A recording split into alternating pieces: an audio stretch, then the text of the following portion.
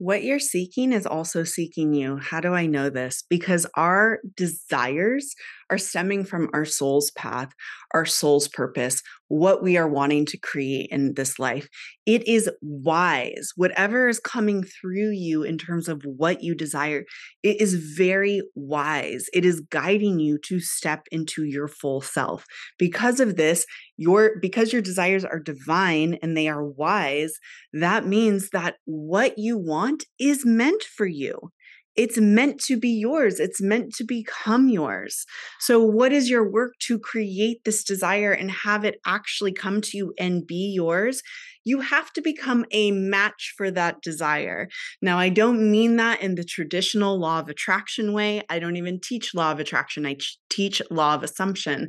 But what does it mean to become a match for your desire?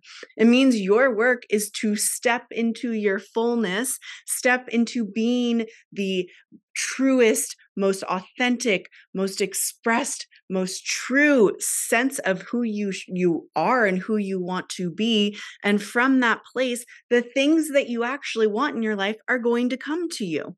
So let me give you an example from my own life. When I was manifesting my husband and I manifested him in 3 weeks, meaning I met him in 3 weeks, I manifested our engagement 4 months later. What was I doing?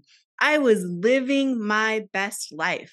I felt incredible about who I was. I felt like a catch. I felt like just a gorgeous human being. I was taking care of myself. I was on vacation with another friend. We went on vacation and I knew there was a good chance I could meet my husband on this vacation. I didn't know for certain though, because that's the thing about manifesting. You never know exactly when it's going to come.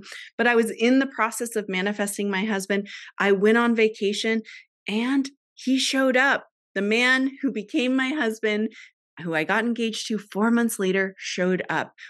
Again, what was I doing? I was living my best life. So your work as a manifester is to trust in the process. Know that if you live your best life, if you do the inner work of embodying the wish fulfilled, if you trust that what you want is meant for you, it will come. I am holding a free masterclass called the One Masterclass happening in a couple weeks. The link is directly below, actually happening in 1 week. The link is directly below to sign up. It is free on October 12th, 13th, and 14th. You definitely want to jump in there if you are ready to manifest the greatest love of your life, if you're ready to manifest the one. I'll see you there. Bye.